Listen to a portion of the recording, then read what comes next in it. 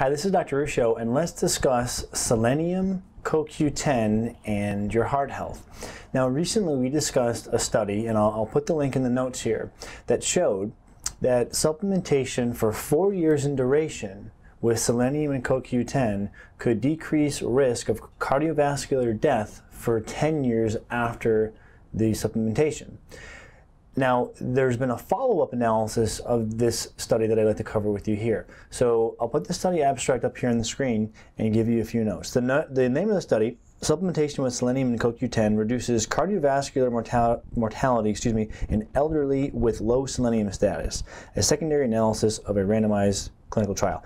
Now, the randomized clinical trial is what I referred to a moment ago.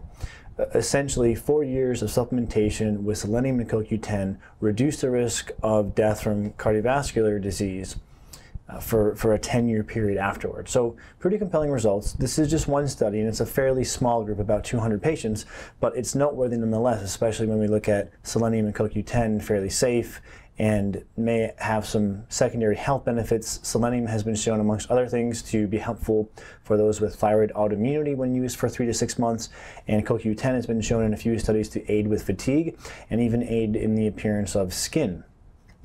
So these definitely have some secondary side benefits instead of side effects.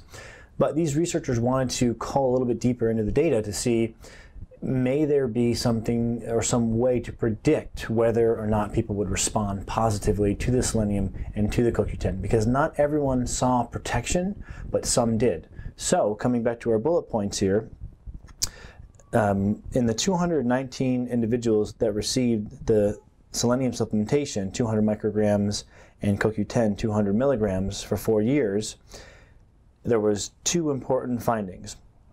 Essentially what they showed was that low selenium concentrations, those with low selenium concentrations, were the ones that had a higher risk of cardiovascular disease or death in the placebo group, meaning that they had low selenium at baseline and they were given no treatment, and they are the ones that had the highest risk of cardiovascular death.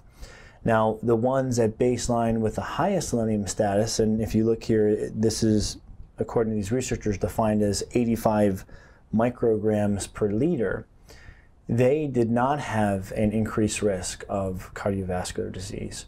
Now, correspondingly, when people in the people who had low baseline levels of selenium, when they then took Selenium and CoQ10, they actually saw a protective effect. However, people that had high baseline levels did not have any protection. All right. Now that should make sense because the people with high levels also had less risk. So if you have low baseline selenium status, you are at increased risk for cardiovascular disease or death from cardiovascular disease. If you supplement with Selenium and CoQ10, as found in this study, you have a decreased risk. Now at baseline, if you have normal levels above 85, then you do not have an increased risk, and supplementation does not seem to benefit you. So what this tells us is we have one clinical trial that has shown a positive effect from Selenium and CoQ10 supplementation, and that effect may be consolidated to or limited to those who at baseline have lower levels of selenium status.